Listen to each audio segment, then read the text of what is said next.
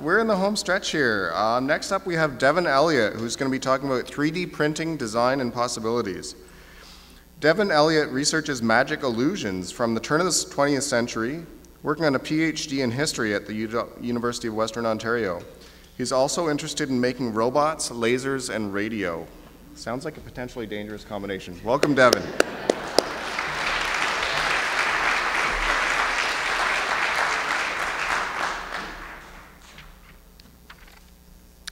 Hi everybody, my name's Devon and I wanted to tell you a little bit about 3D printing, how you can design in 3D and share some ideas about its usefulness as a technology beyond purely design or engineering. So what is 3D printing?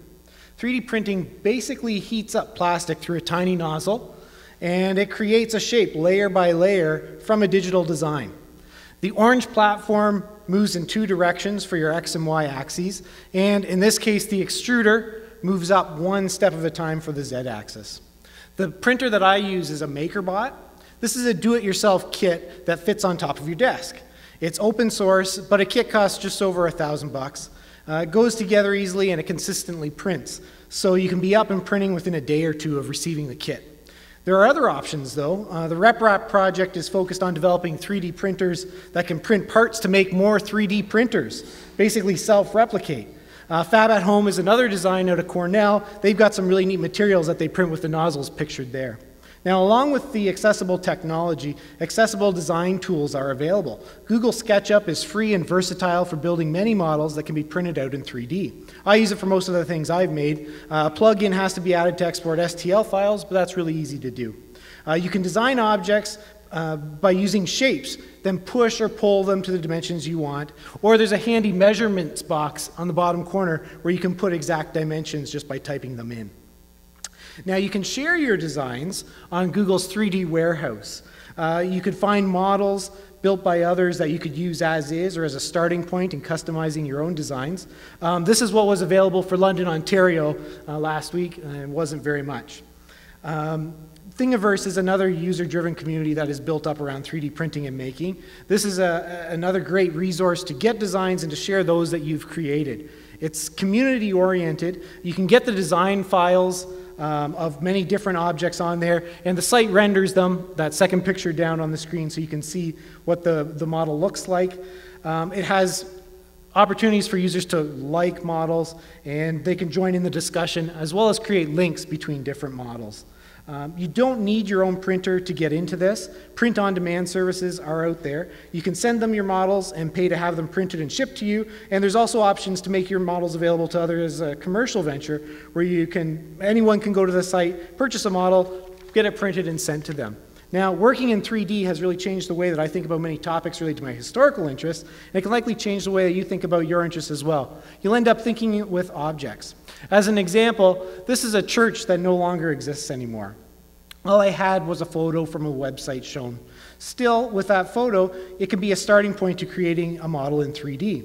Measuring the door in the photo, I used that as a rough scale to begin with and generate a digital model. Later, I could actualize that model with the printer. Imagine reconstructing models of old streetscapes. The digital models inherently contain a lot of data about size and proportion that can now be returned to the physical world. More 3D models would be more useful data.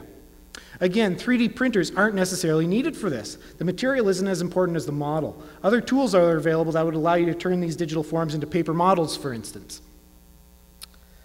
Now, to take a local example, we can look at historic sites.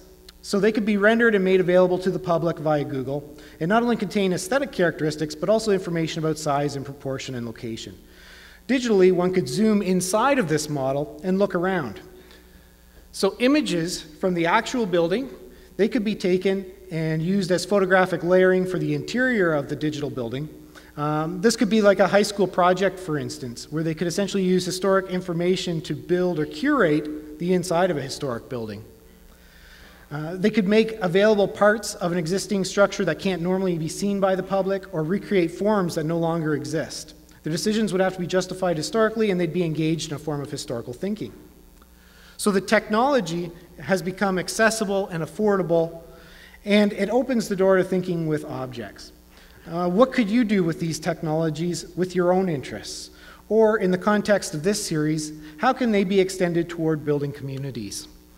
Now, much of my work on this is via the Lab for Humanistic Fabrication, led by Professor Bill Turkel at the History Department at the University of Western Ontario.